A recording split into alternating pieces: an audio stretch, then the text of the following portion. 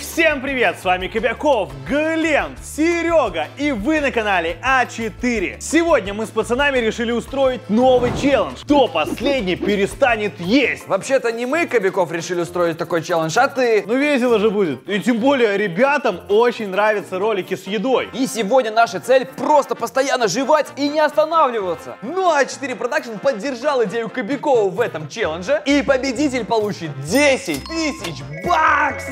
Погнали в магаз! У меня самая простая, но очень выигрышная тактика. Я буду покупать здоровые и низкокалорийные продукты. А значит, могу не останавливаться в поглощении пищи. И это 150% к выигрышу. Из перцев мне нравятся только желтые. Возьму штучки 3. В этом челлендже я чувствую себя чемпионом, потому что еда и я — это победная комбо. И моя самая главная стратегия на сегодня — это покупать еду, но только самую вкусную. Здрасте. Можно, пожалуйста, салат Сильва? Вот прям весь. Чувствую, что сегодня будет самый вкусный ролик на нашем канале. Вот такой вот контейнер салата у нас вышел на 1 килограмм 600 грамм. Как раз этот салат наполнит мой желудок. А мы двигаемся туда, дальше. Если честно, у меня вообще нет особых каких-то предпочтений для продуктов в этом челлендже. Но я знаю кое-какие лайфхаки, которыми сегодня буду пользоваться. Поэтому я закуплюсь сейчас тем, что поможет мне выиграть. Например, вот попкорн. Все же, когда ходят в кинотеатр, не замечают, как он заканчивается. Возьмем еще чипсиков. Вот это. Читос! Я всегда, когда не знаю, что поесть и хочу чего-нибудь вкусненького, я себе делаю салат из помидора и огурцов. И, кстати, вот вам лайфхак. Если хотите вкусные огурцы, берите всегда поменьше, потому что они более сладкие и не горькие. Это меня мама научила. Кто-то, походу, перекусил по дороге. Ребята, я понимаю, что, наверное, очень странно видеть меня около детского питания, но я потом все объясню. Лайфхак 100% рабочий. Так, погнали. Груша есть, яблоко есть, чернослив нет, яблоко-банан можно, яблоко-клубника можно, а везде яблоко присутствует, я не понял, что такое? Так. Вот это на кого? Это вот чисто нахалка. Вот родился и его кормили вот этим. Я возьму 2. О, груша, яблоко, манго. Ну, это уже экзотический ребеночек растет. Нифига себе. Короче, мне нужно много всяких пюрешек, поэтому сейчас я вам покажу магию монтажа. Так, формирую много пюрешек в руки и... Опа! Нифига себе! Ну, монтаж вообще клевая штука. Мне время выигрывает, по-быстренькому все делать можно. Итак, берем, естественно, хлебцы всякие. Такие. Поехали дальше. О, семга. Так, мидии. Я их просто обожаю, могу килограммами их есть. Захвачу с собой орехов. Будут постоянно у меня в кармане, чтобы я периодически мог их подъедать и точно не проиграл. Опа, возьму-ка клубники побольше. А, кстати, напишите в комментариях, какая у вас любимая ягода. Может быть, малина или ежевика. Вдруг это вообще голубика. Офигеть. Оп. Вы просто посмотрите, какая обалденная курочка. Я просто обожаю курицу-гриль. Это очень вкусно. Здравствуйте, можно, пожалуйста, курицу-гриль? Вот такую. И как же в этом ролике не взять ту самую любимую, легендарную? Что самое главное в сыре косички? Нужна твердость и сухость. Вот это хорошая такая, тверденькая, сухая. Возьмем немного мармеладок. Маленькая баночка нутеллы. Маршмеллоу жидкий. Скитлс. ММД, Сникерс. Этого будет достаточно. Твикс. Кстати, ребят, напишите в комментариях, какая у вас любимая конфета. Сникерс, Твикс, Милки Вей или, может быть, Баунти. Я вот, например, больше всего люблю Сникерс. Могу его килограммами есть. Пишите в комменты, какая любимая конфета у вас. О, шоколадница. Халва! Смотрите, стоит чубрик, сметает все подряд. Ну, конечно, классический Кобяков. Как он это все собирается сожрать? Вот объясните мне. Ушел? Смотрите, прикол. Все, сейчас у него вулкан настолько взорвется, тут всех накроет. Ты не понял? Кто? Что? А где? Телега стояла. Ну я же тут ее оставлял. Ну я же уже почти закупился. Это что, заново теперь начинать? Может быть, в другом ряду? Надо поискать. Так, с Человеком-пауком или с Железным человеком? Серега, Что? Ты мою корзину не видел? Ничего никто не видел корзину, я тут выбираю, не мешай мне. Я поставил корзину, и она пропала. Ищи ее. И вообще, не смотри на мои продукты. Еще челлендж не начался, а ты уже крысишься. Может, ты мою тележку спер? Зачем мне твоя тележка? У меня вообще-то свои продукты есть. Ладно, ладно. Так, Кобяков, а что ты тут носишься? Я телегу ищу. Ты не видел случайно мою телегу? В смысле, нет, я ничего не видел. Прикинь, кто-то спер тележку с моими продуктами. Я там столько всего набрал. Офигеть, не повезло, не повезло. А я знаешь, что думаю? Ты ее просто бросил, а сотрудники магазина увидели, что тележкой никто не пользуется, и пошли ее разбирать. Точно, гляньте, как я сразу не додумался. Ага. Вот это он наивный. Не успели разобрать, как она вообще здесь оказалась. Все, надо идти на кассу.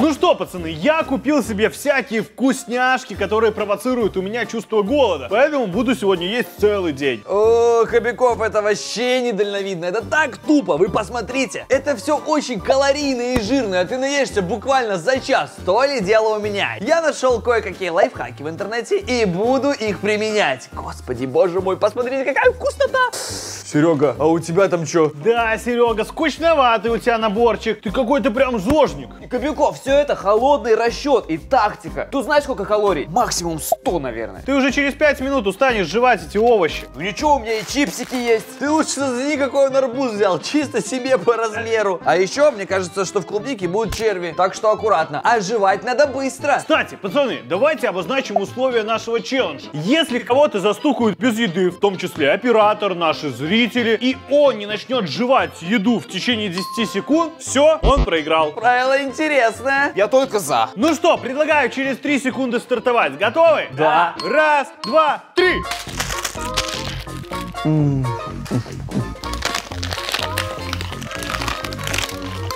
Кобяков, ты помедленнее ешь. Сейчас за 10 минут наешься. Ты что ему подсказываешь? Ой, пацаны, да я весь день так могу есть. Я на тебя через час посмотрю.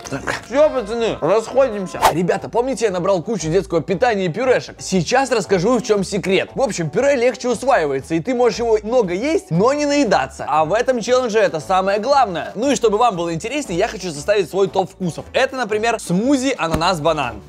Мега вкусно, очень вкусно. Пока что первая же баночка становится на первое место. Теперь возьмем по-настоящему детское питание. Например, с грушей. Грушу я не так сильно люблю, но надо попробовать. Ну, как сказать, вроде вкусно, но я когда-то ел повкуснее. Я не на первое место эту штуку поставлю, а примерно посередине. Дальше у нас идет салатик со смородиной. Ладно, давайте попробуем. Только нужно быстро, чтобы 10 секунд не пошло. А очень даже ничего. Кисленько и сладенько. Яблоко, клубника, малина. Это невкусно. Пока что идет вот сюда. Яблоко, черника с печеньем. Что? Печенье в пюре? Консистенция хорошая? Фу, как будто туда плюнули. Это последнее место. Я уже съел 6 банок всяких пюрешек и реально не чувствую сытости, как будто и не ел. Мне кажется, этот лайфхак нормально так работает. Слушайте, у меня есть идейка. А ну-ка, пойдем со мной на кухню. А что если из обычных продуктов сделать пюрешку? Например, из бургера. Он же такой вкусный. Пойдемте попробуем. Закидываем бургер в блендер. Опс. И сюда.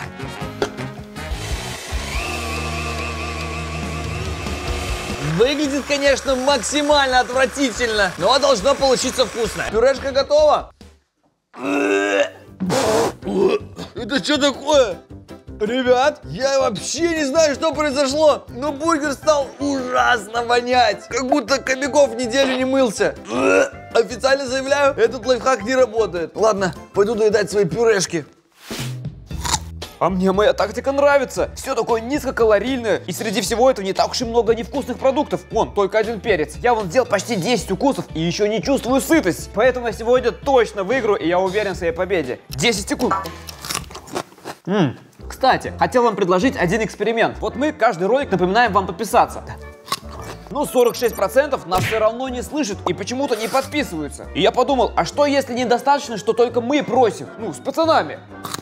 А что, если вас попросят подписаться несколько миллионов? Я думаю, что тогда это уже совсем другой разговор. И вот в чем эксперимент. Все, кто подписан на наш канал, напишите прямо сейчас в комментариях: подпишись на канал А4. И тогда те, кто не подписаны, будут видеть очень много комментариев: подпишись на канал А4, и у них уже не останется шансов не подписаться на канал. Мне кажется, это уже как-то неловко, когда столько человек просит, а ты это игнорируешь. Короче, я бы на вашем месте по-любому вписался в этот эксперимент. Я уверен, что у нас точно это получится. И наконец-то мы избавимся от этих 46% неподписанных людей, но приблизимся к 40 миллионам подписчиков. Все, давайте, я верю в вас, пишите. Блин, что-то я подумал, как-то овощи скучновато есть. Но у меня есть идейка. У меня же большой набор фруктов и овощей, а значит, я могу сделать фруктовый лед. Берем блендер, закидываем и малинку. Ну, я немножко оставил, чтобы есть во время микса. Ну вот, основа готова. Все заливаем и в морозилочку.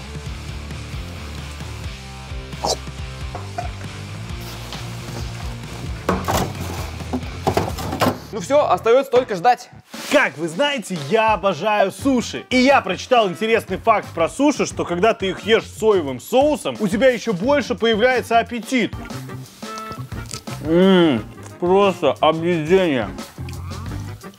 Я считаю, это вообще самый лучший челлендж. Ведь я могу есть свою любимую еду и выигрывать. Блин, вообще офигеть. Хлебцы это топ. Правда, на вкус как бумага. Но зато все по правилам челленджа. И я все еще не чувствую сытость. Как там мои фруктовый лед?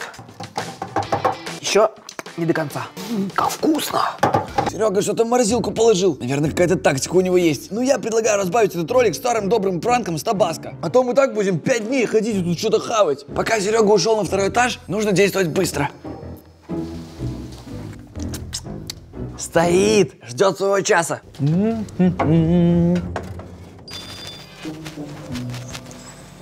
что, пожелаем Сереге приятного аппетита и будем ждать, когда он вернется за добавкой.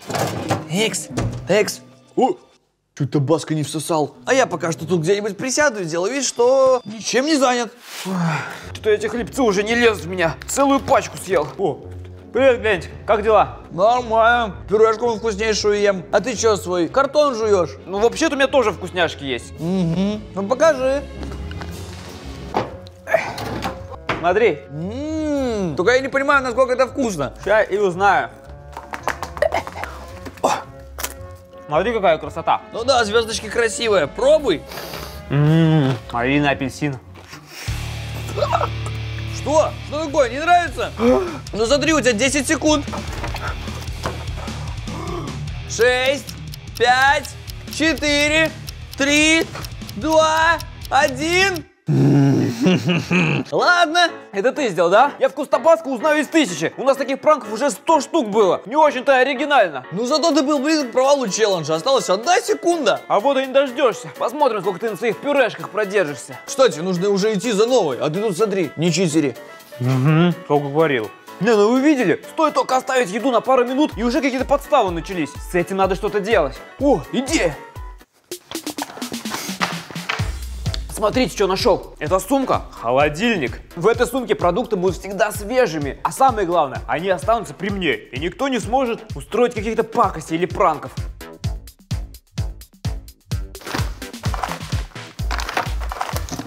Походу, я спасу только часть продуктов. Вот так-то лучше. Ребята, вот еще один чит. Можно же целый день есть орехи. Они же супер маленькие. И я вообще не припомню, чтоб я хоть раз ими наедался. А так можно ходить и чилить, пока остальные набивают себе пузо. Ну а сейчас можно пойти и позлорадствовать над пацанами. Ты чё, мою курицу украл, что ли? Да я не буду ее есть, я только посмотрю. Это чё, пранк какой-то? Да какой пранк? Это один из лайфхаков. Смотреть на еду, которую ты очень сильно хочешь съесть, а есть что-то другое. А то, если, честно говоря, я уже эти пюрешки заколебался лопать. Ой, что-то сложно. Угу. Это тебе не орехи лопать. И, кстати, твоя тактика, мягко говоря, не очень. Это почему? Это ты потом узнаешь. Все, Копяков, вали, отвлекаешь меня своими разговорами.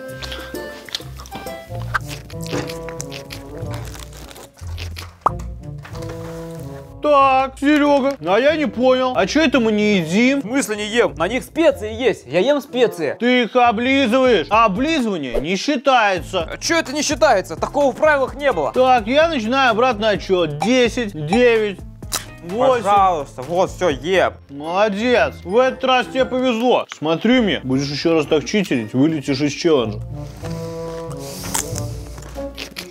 Ой, как тяжело. Ну что ты, кабанчик? Э! Сдулся уже? Да блин, что-то тяжело эти орехи идут. Кобяков, ты вообще знаешь, насколько они калорийные? Они еще и с морской солью. Так блин, что ты раньше не сказал? Дубина, мы вообще-то в челлендже участвуем, причем в твоем же. Вот тебе и друзья. Пойду что-нибудь нормального съем. Как я понял, пацаны настроились на жесткую игру. И мне нужно быть готовым ко всему. Поэтому я сделаю тайники с едой по всему дому, чтобы меня никто врасплох не застал. Так. Это вот сюда. Даже на кухне может приключиться такое, что еда закончится. Вот сюда. Вот сюда.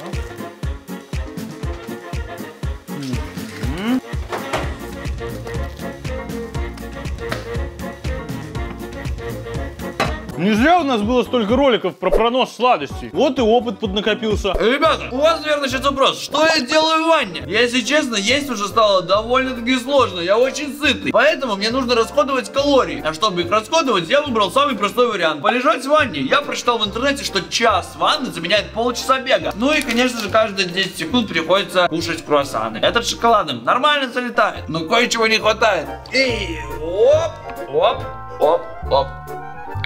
Все, теперь идеально. Глинчик, не понял. А что ты тут делаешь? Не ешь, да? Ем. Так, что вы тут делаете? Опа. Глентик, ты чё, все сдался и решил полежать в ванной? Да никто не сдался, я просто принимаю ванну и кушаю. Это вообще-то моя победная тактика, лопушки. Что? Что? Сейчас посмотрим, как твоя победная тактика поможет тебе без одежды. Баклан, положи на место. Серега, ты что стоишь? Ну, вообще-то я с ним согласен. Мы там мучаемся, едим, а ты лежишь и кайфуешь. Понятно. В смысле кайфую? Я просто кушаю и занимаюсь спортом. Ну такие крысы. Ладно, я все равно никуда не собирался выходить, буду тут сидеть. Опа-опа. 10, 9, 7, раз, два, три, 4, 5, 6. Подождете! Ух ты! Ну, было близко. В следующий раз по-любому не успеешь. Так, бедолаги, где моя одежда? Не знаем. Ну ладно, ничего. Я все равно взял с собой комплект для своего нового лайфхака. Так что все равно победа будет за мной. Понял? Все, давай, мальчик, иди отсюда с этим самым. Блин, пацаны, конечно, тоже протупили. Забрали у меня одежду, а у меня запасная есть. Кстати, это мой следующий лайфхак. Свободная одежда. Она ничего не передавливает, можно побольше всего скушать. Ну и знаете, какое-то движение более свободное. Ну все, считайте, я непобедим. Пойду посмотрю, как там пацаны. Я не понимаю тактику парней. Они постоянно всякой фигней занимаются. Вот я решил приготовить пиццу. Смотрите и запоминайте. Самая вкусная пицца от Кобякова. Намазываем тесто томатной пастой. Дальше добавляем сыр. Побольше солями. Теперь перец.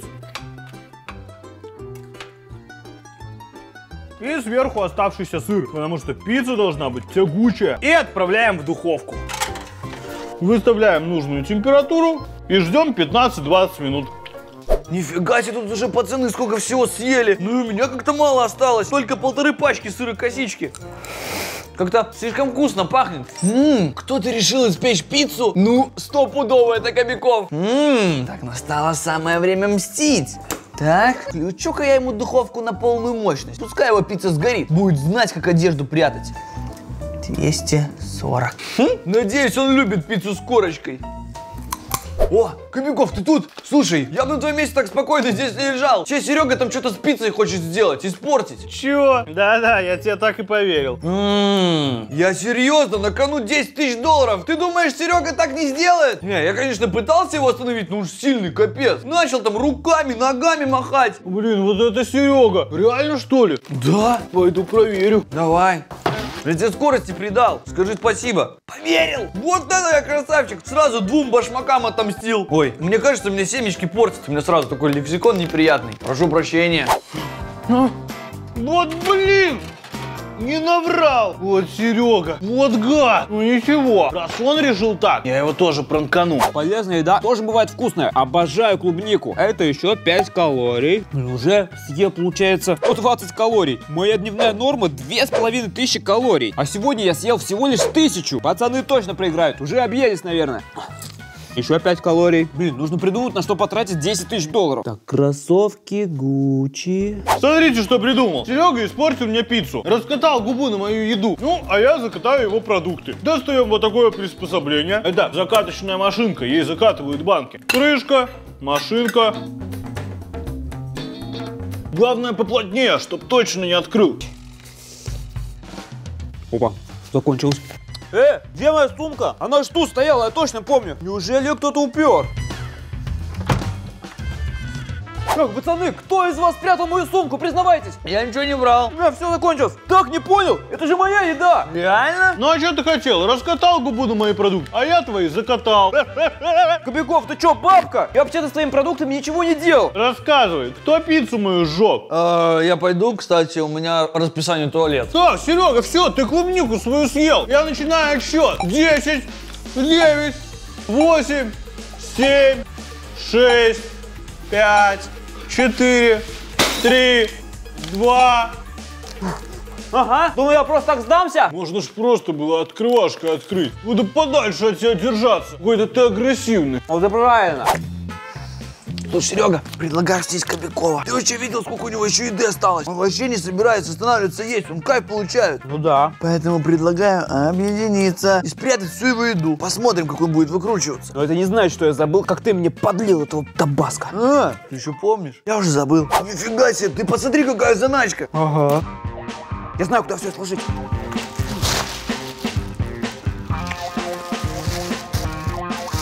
Ваня, на улицу все это выставить. Давай. Если что, это ты сам делаешь своими руками.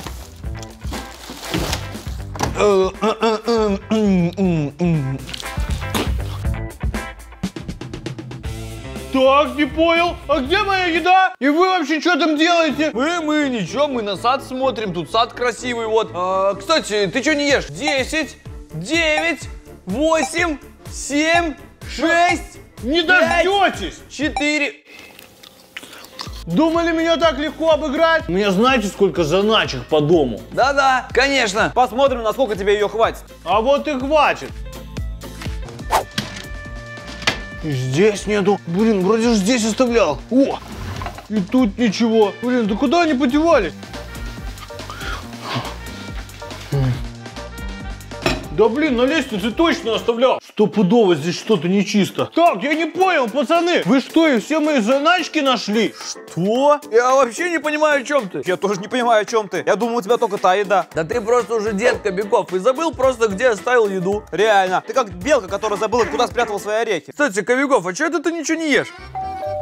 О, это ко мне. 10, 9, 8, 7. Хорошо, что доставку вовремя заказать успел. 2. Успел, гаденыш. Вы думали, я просто так сдамся? Ребята, вот согласитесь, челлендж длится уже довольно-таки долго. Уже даже за окном потемнело, мне уже все достало. Я уже не могу кушать, живот просто разрывается. Короче, мне нужно быстрее побеждать, и у меня есть одна идея. Только нужно кое-что добыть.